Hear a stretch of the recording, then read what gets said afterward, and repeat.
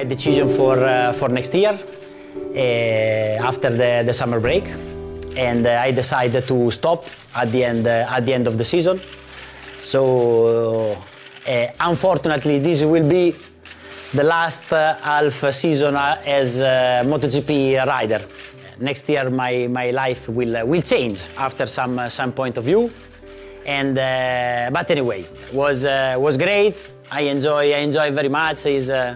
It's a long journey, and was really funny, and is like 25, 26 years in the World Championship. So was great, and I had an unforgettable moment with all my team, with all the guys that work for me. Però è stato molto bello.